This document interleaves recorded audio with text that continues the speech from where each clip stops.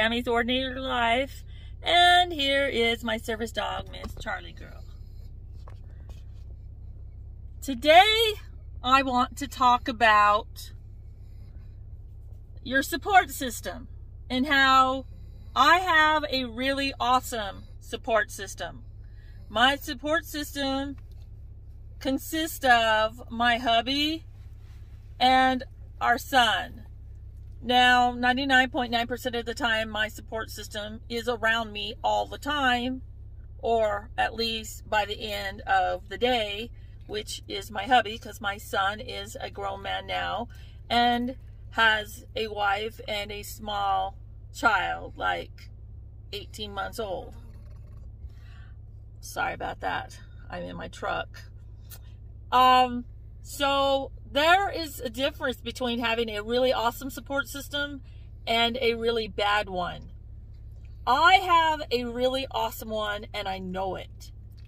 And by that I mean, when times get tough, my support system lets me vent, lets me scream, lets me yell, lets me cry, lets me laugh.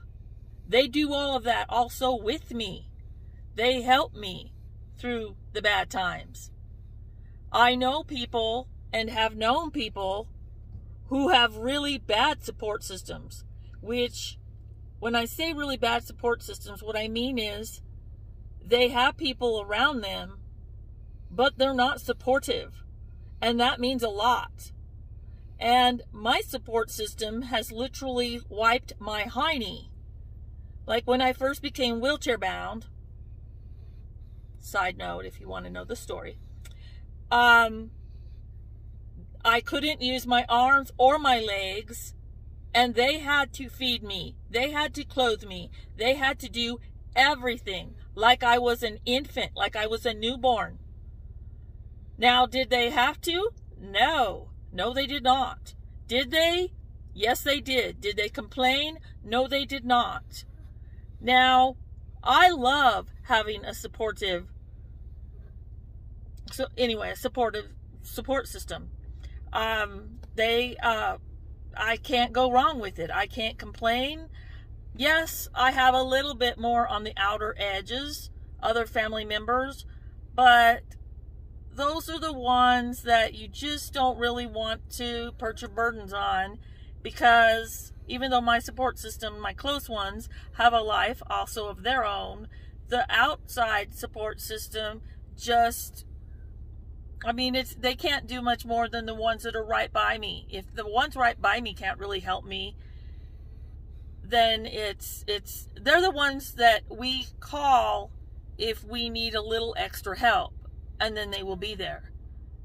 I really feel for those who don't have a system like mine, who wonder if they're going to have somebody by the end of the day to help them, who they can rely on, who they can call, and that person will be on the other end of the phone.